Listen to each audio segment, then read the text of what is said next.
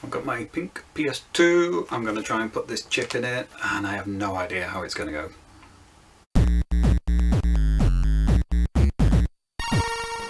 Hi, welcome back to the shed. I've got a mod chip and it's to go in a PS2. I tried PS2 mod chips years ago and I had no luck with them, but I think it's one of those things I don't like being beaten. I don't like trying something and it not working. So I'm going to try again and hopefully I'm going to succeed this time. I'm going to try it out with my pink PS2 Slim. Main reason being it's small and I've got loads of consoles. I've got too many consoles. They take up quite a bit of space. I've got a big PS2 set up at the moment for playing my PAL games. I've got another big Japanese PS2. I've got loads of these PAL games, the UK specific region games, and I've also got quite a few Japanese games, which is why I got the Japanese PS2 in the first place. But to have two set up at the same time, and both of those are quite big versions of the console, I just haven't got enough room. So the idea is my pink PS2 is beloved, okay, but not that this is expendable, but if this doesn't work and if I end up really making a mess of it, I do still have the consoles to be able to play my games while I fix this. But hopefully I won't have to fix it. I think this is gonna work. I've done a little bit of homework. I found out that my chip, which is a MODBO 5, okay, we'll get that out of the packet in a bit, is compatible with this model PS2. Looking at the sticker on the back here, it's a model SCPH 77003, which is apparently compatible with this. And I've done a little bit of searching around and I found a guide which I've printed out because I'm old school. I'll be using this guide to help me try and get all the bits in the right place. But also I've found this picture, again I've printed, which is of somebody else's install, so I can see whereabouts it should go, how it should look. I'm not an expert. I'm just a curious idiot, really. I am prone to wanting to take things apart and interfere with them if the option is there to take things apart and interfere with them. So that's what I'm going to do with this PlayStation 2, and hopefully it will go pretty well and I'll be able to play my UK games and my Japanese games without having to set up a different console each time. So we shall see how that goes. I hope it works. It looks kind of fiddly. I mean, look at that. There's wires sprawling everywhere. I'll try and get it tidy. I'll get a little bit OCD with wanting to make things look perfect, but it's inside the console. I need to remind myself of that. And so long as everything fits and there's no strain on anything, it should be alright. So yeah, let's see how it goes. Right, let's take a look at our chip. Can I get into the packet? Right, scissors.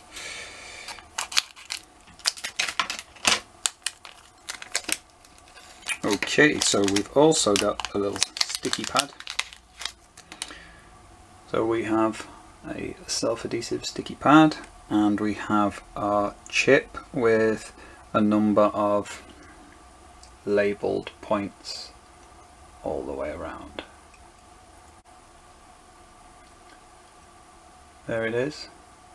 All these different points are going to have wires connected to various points on our PlayStation 2. So we'll put that out of the way here and that over there.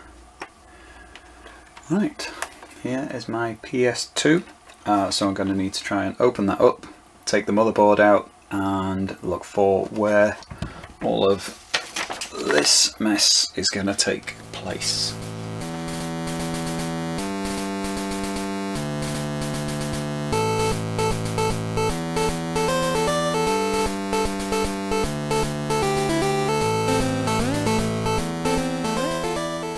Well, that was interesting. I'm amazed actually. I didn't buy this PlayStation from new. Disclaimer. I had it second hand and I've never opened it up before. It was weird because the sticker was on there, so it's clearly never been opened up, but there are a few screws missing, and then the further I go into it, it looks like there's been water damage in there. Now it doesn't put a foot wrong in terms of playing, but if we look at the motherboard, there's marks and things all over it, and it was full of like just bits and mess, and this part around here in particular looks to have been particularly badly water damaged, so I'm lucky it still works. And if let me look at this, even like the plastic sheet there has got all this sort of rust all over it. Inside that part of the metal plating is covered in rust. If I look on that one, that's not too bad, but there's a few spots. And even inside the plastic casing, there's a load of these rusty marks. So before I move on and do anything else, I'm gonna try and clean those up. And also, if it ends up not working, I can blame it on that instead of my terrible soldering skills. So, oh, and the fan, no matter how carefully I tried to tweak and twist, it just would not come off. I didn't want to force it and snap the wires, so I'll leave well alone and just leave it there. So next job is a bit of a clean up, and then we can start looking at where the chip's going to go, which looks like it'll be on this area here. Or the other side, I don't know, I'll have to have a look. Okay, let's go.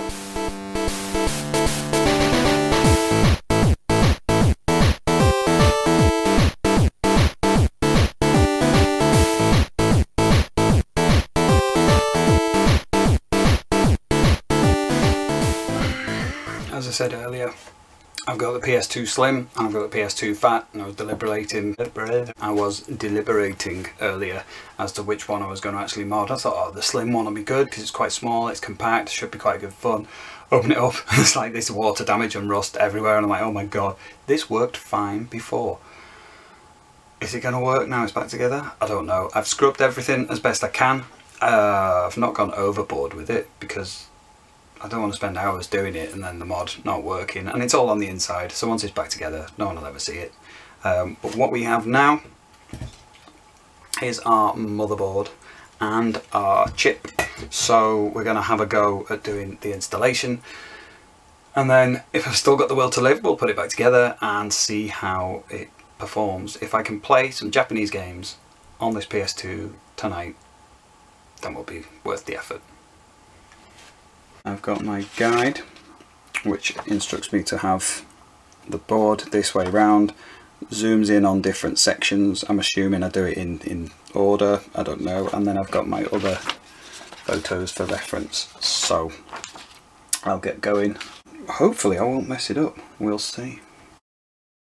Right, quick check-in.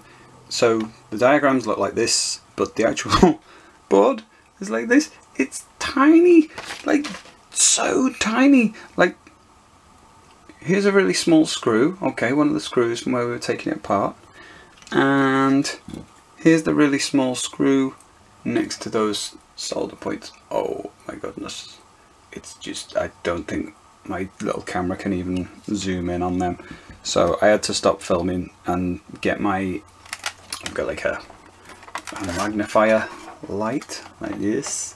So there you go, that's how I was looking at my solder points, and if I can line that up there you might get a decent view.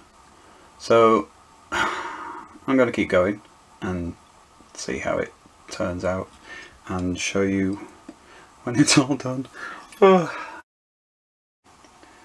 This is probably about as done as I'm going to be. I think I've got all the wires in place, and it took a lot longer than I expected. I've been using this very thin single core Kynar wire, and if I lift the board up you'll see there's lots of these very tiny solder points on the board. These here were crazy to try and do, and then trying to route the wires without putting too much strain on those and pinging them back off. There's all sorts going on. In fact, I've just spotted a tiny bit of wire on the board that I'm going to remove. I'll do a last bit of inspection and then put it back together, but as that stands there, I'm just trying to think if I've got something I can use for scale. Okay, there's a CR2032 battery there, so you know roughly how big that is, so you can see kind of how big these solder points were by comparison. They were teeny weeny. So yeah, clean up time, put it back together, and we'll see how that goes.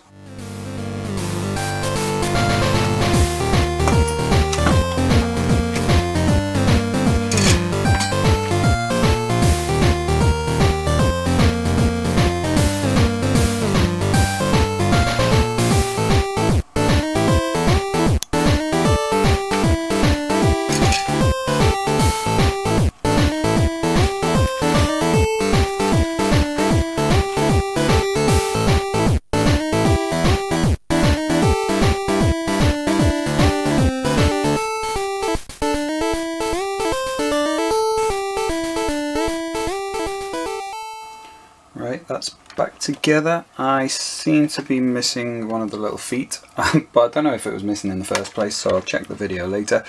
Now it's time to head inside, hook it all up and check if it works, which I suspect it won't. I'm being pessimistic, but we shall find out.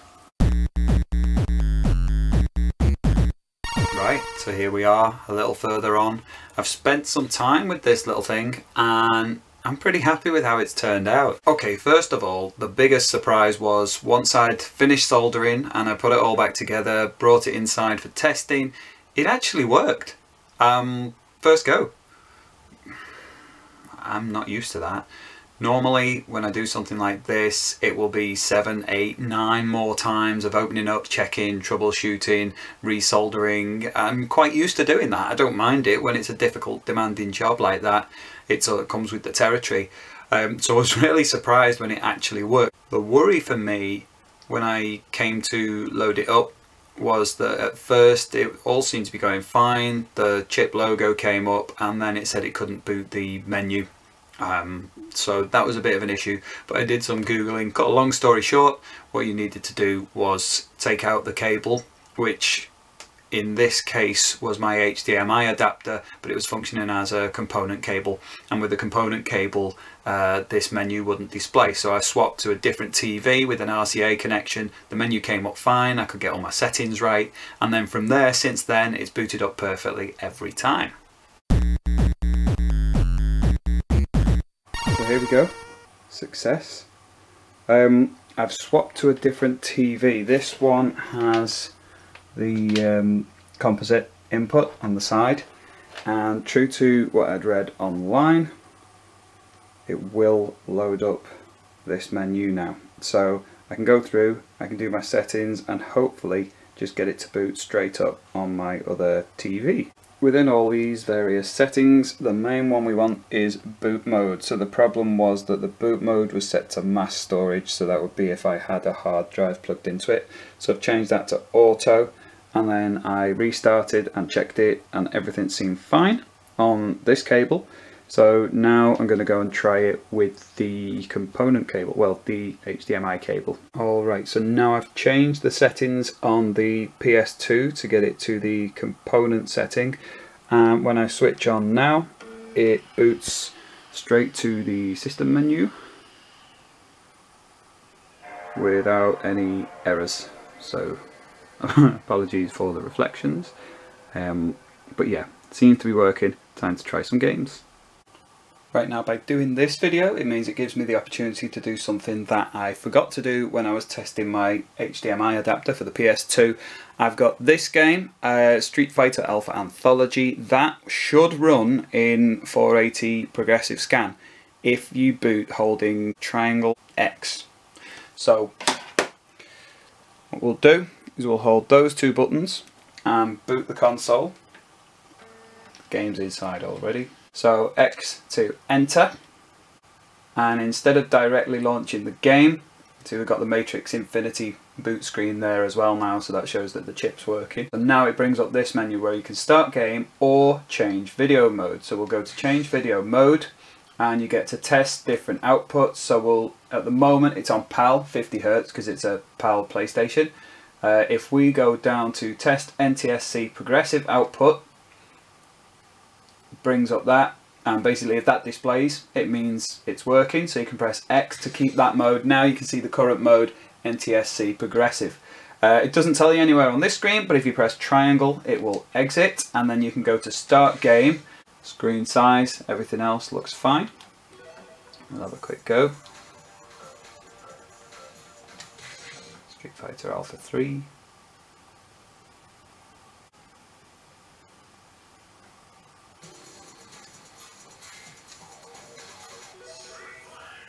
And that all seems to be working fine.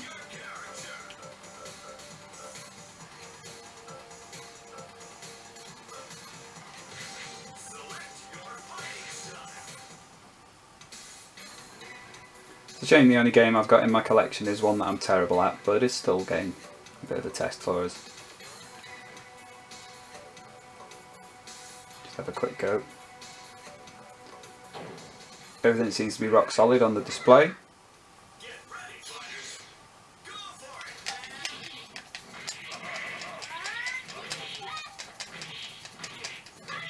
Oh, I can still remember some of the moves for Cammy. There we go.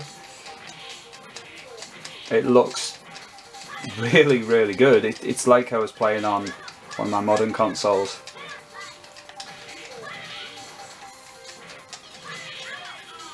So yeah, there we go. Okay, so I've got Japanese Tekken 4 to try.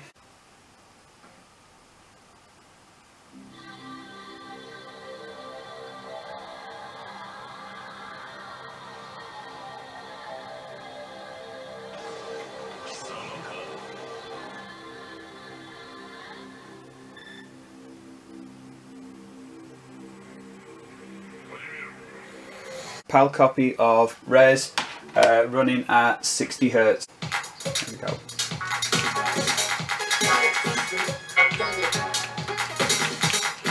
It's a great game, by the way, and it looks really good on this screen. And I'm terrible at it. Ah!